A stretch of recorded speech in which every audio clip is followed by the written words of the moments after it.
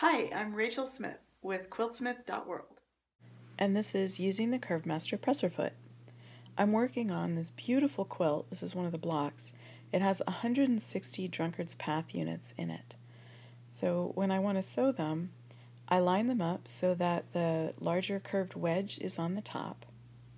And then I'm going to line up both pieces under the presser foot.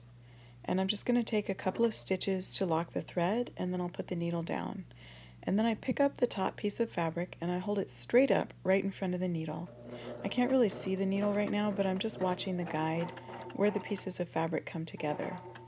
So I'm not pulling, I'm just holding it straight up, and then I'm sewing very, very slowly and just making sure that those two pieces are aligned.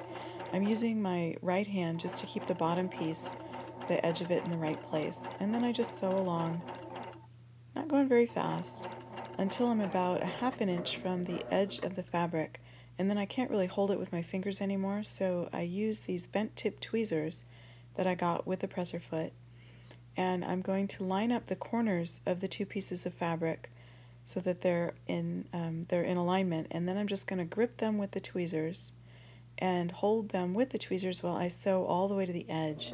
There's a little notch in the foot that the tweezers fit into, so the tweezers are nowhere near the needle, and you can get that even seam right off the edge of the foot. And then when I take it out of the machine and snip the thread, I can just finger press it a little bit, and I have this gorgeous, smooth, perfect curve. You can see it right there without using a single pin, and it just comes out so nice, just like that. And there it is, no pins at all.